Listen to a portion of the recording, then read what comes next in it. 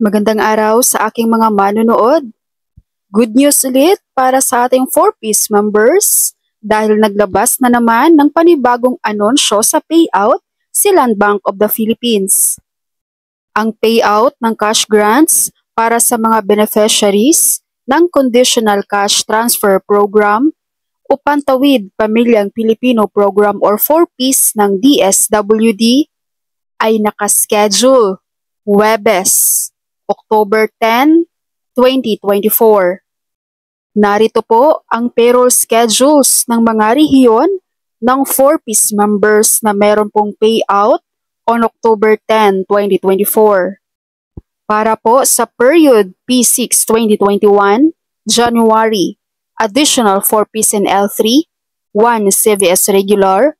Ito po ay para sa Region 8, 9, 10, 12, BARMM, and Caraga.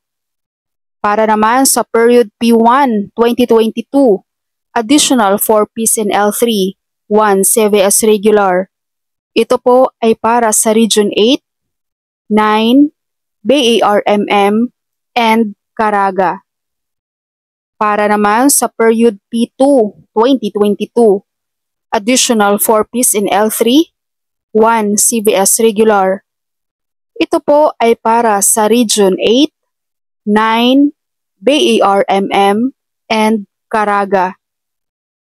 Para naman sa period P3 2022, additional 4-piece and L3, 1 CVS regular. Ito po ay para sa Region 8, 9, BARMM, and Caraga. Para naman sa period P6 2021, January, RCCT 1 CVS regular, 4 initial regular.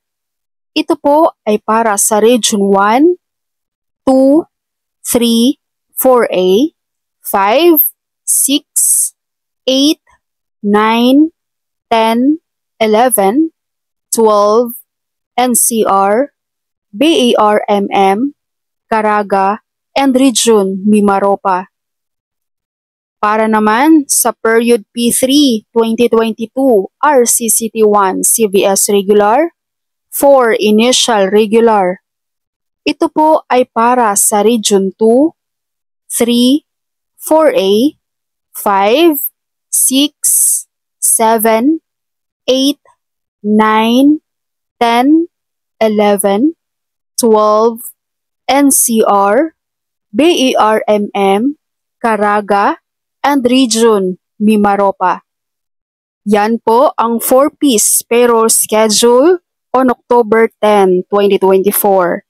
I-check nyo po ng mabuti kung kayo ba ay kasama sa schedule na nilabas ni Land Bank ngayon.